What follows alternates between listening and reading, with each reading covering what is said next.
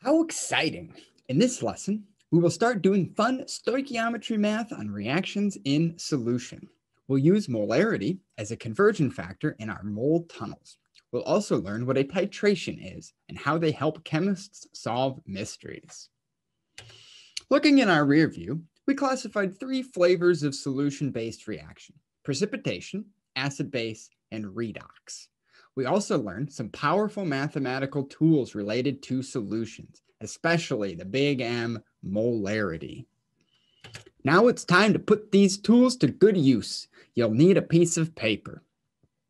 The great news here is that the mole tunnel is compatible with molarity. All we need to do is put volume in the amounts row.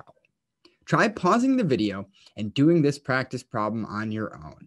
I'll go over it in the next slide.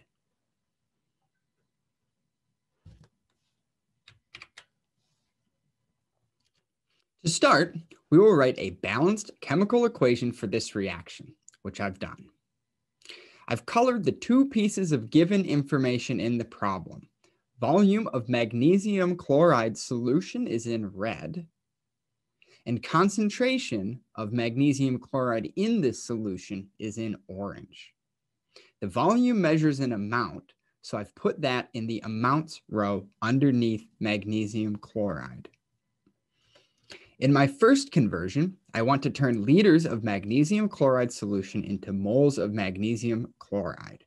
I used the big M molarity to do this conversion. Next, I'll use the mole ratio from the problem to convert to moles of magnesium hydroxide.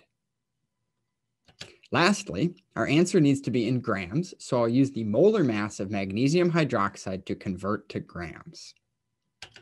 Here's the math. You could check your work by making sure your units cancel and the top of every conversion factor is always equivalent to the bottom. Notice that we did not need to use the molar mass of magnesium chloride. This is because our measurement of magnesium chloride was in volume, not mass. Have you ever heard of the technique, the titration? Titrations are often a sticking point for young and elder chemists.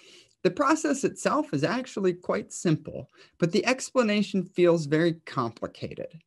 I'm going to try to clear things up for you here. In a titration, we use solution stoichiometry to solve a mystery. Usually, the mystery is something like, how much compound X is in my beaker? We call compound X the analyte because it's the thing being analyzed. And now, I'm going to teach you how to do a titration using a very special and stupid mystery. We want to know how many bald men are in my beaker. And everyone knows that bald men love wearing hats and react with hats according to the following reaction equation. So I'll load up my burette with a known number of hats. And when I drop those hats into the beaker, I know those baldies can't help themselves from putting on the hat. Finally, since I can't see either the hats or the bald men with my bare eyes, I need to add one last ingredient, an indicator. This indicator will turn pink if it detects any leftover hats in the solution. Let's begin.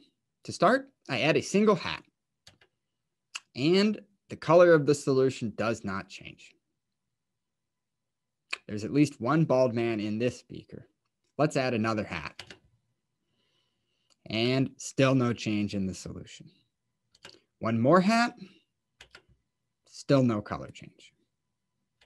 And another hat, still no color change. Once more, the solution is turned pink. So after I added 5 hats, the indicator told me that some hats were left over, meaning the number of bald men I had in the beaker was 4. While that was a very dumb example, it's very similar to how we use titrations in the lab, as this practice problem will indicate. We have an unknown acid in the beaker and a known amount of base in the burette. We will add tiny bits of base until all the acid is reacted. And then the indicator will tell us that the reaction is complete. We'll use stoichiometry and mathemagic to solve for our answer. I'd like you to pause the video and try it out. All right, here's how to solve the question. I'm using HA to signify my unknown acid. Of course, the first step is to write a balanced chemical equation. Notice that it takes 2 moles of HA to react with 1 mole of barium hydroxide. This is a commonplace for beginners to mix up. The products are 2 moles of water, along with the counter ions Ba2+ and A-. It took 1.87 liters of barium hydroxide to fully react with the acid. So I'll use stoichiometry to convert from liters of barium hydroxide to moles of acid. My first conversion is the molarity of the barium hydroxide solution. My next conversion is the mole ratio from the balanced equation. This gives me 0.374 moles of acid. Lastly, the problem asks for the molar mass of the acid. We know that molar mass is calculated as grams of acid per moles of acid. Well, we get the grams of acid from the problem and moles of acid from our calculation.